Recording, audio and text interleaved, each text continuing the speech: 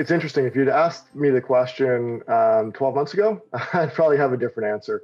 Right now, globally, the biggest challenge that we're seeing is institutions adapting to what's a bit of a new normal.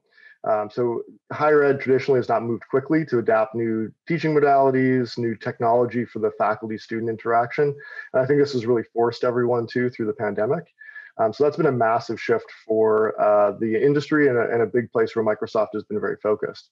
But I think after we sort of went through a response piece there where Microsoft Teams became our platform, we've looked at the kind of the back end and the other areas where higher ed institutions need to be thinking about how they're going forward in the future. And we've gone deep into systems for analytics to look at student success and student dropout rates. We've been working with universities on how they look at student recruitment and student retention and trying to apply analytics and AI to improve outcomes there. And one of the key areas that we've been working with is researchers as they look at how do they shift their workloads to the cloud and continue doing research even though it's remote. So it's been pretty holistic from the Microsoft perspective.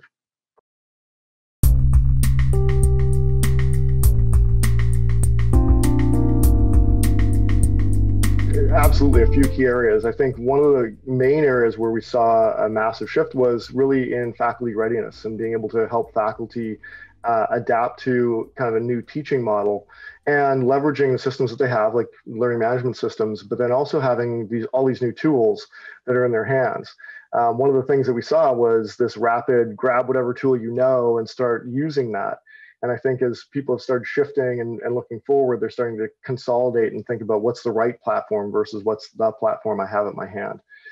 So as we go through that, we're looking at how does Teams and the Microsoft Office suite really become something that's a tool for doing teaching, and how does it become more integrated into that process and using analytics and other things to gauge student engagement, to really think about the learning process holistically and how that's going to be impacted. So that's been a huge area of focus for us.